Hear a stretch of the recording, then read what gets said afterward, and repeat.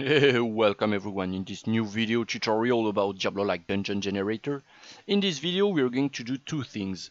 One is we're going to fix the bug that occurs when we say that we can step back on a forest tile which has been created at the beginning of the dungeon.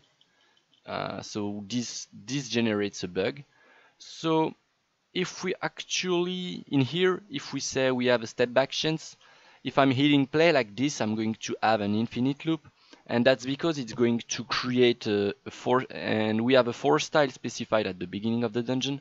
So it is spawning the force tile, and it's saying it's trying to step back.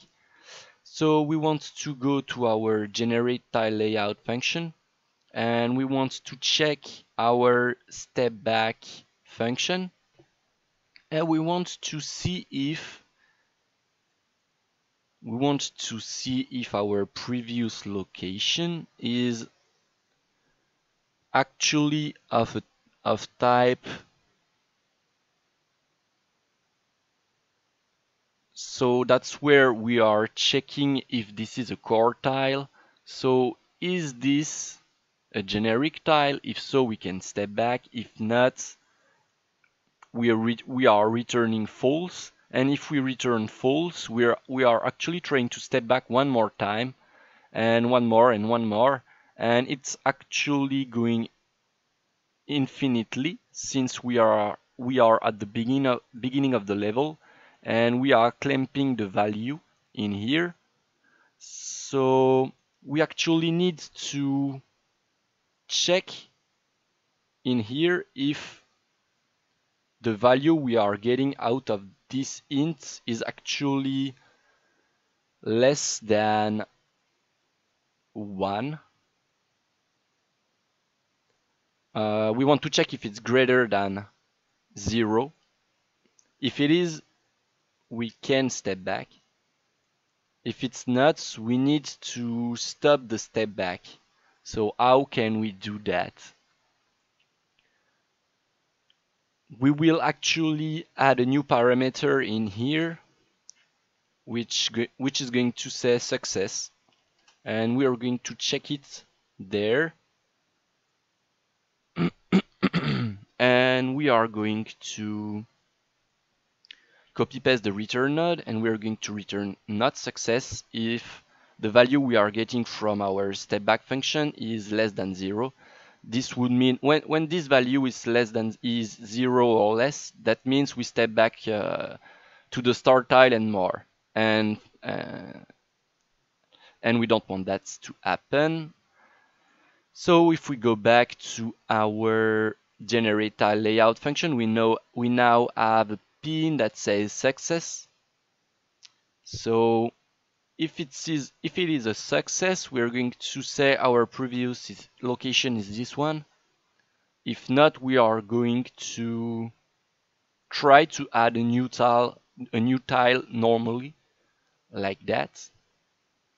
So if I'm going back to our check for force tile function, like that, if I'm saying we have 0% chance to step back, and then if I'm hitting play, we still have our corridor at the beginning.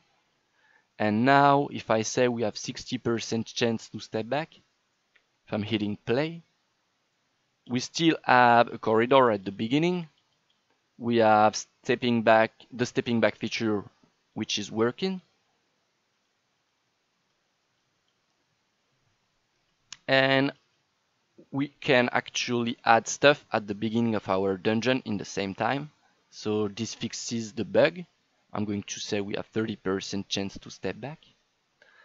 And one more thing I wanted us to do was to make it so our replacement tile features checks the directions of the replacement tile we set up in here. Check if we actually added that to our force tile. I mean, I wanted to make sure the replacement tile we specify in here will always spawn by automatically creating a force tile that corresponds to the direction of the replacement tile we specify in here. but we are actually just going to throw an error if we don't manage to spawn some of our replacement tiles. And it's going to do the trick for now. So when we generate our replacement tile layout, we actually loop through our replacement tiles array, and I want to duplicate that array, and I want to go to one of the functions we create late in the previous video, the one which was debugging, display for style errors. So this is going to be called display extra tiles errors. We want to click that. We want to duplicate the replacement tiles. We want to duplicate that. We want to break the array element in here to create a for loop of wildcards.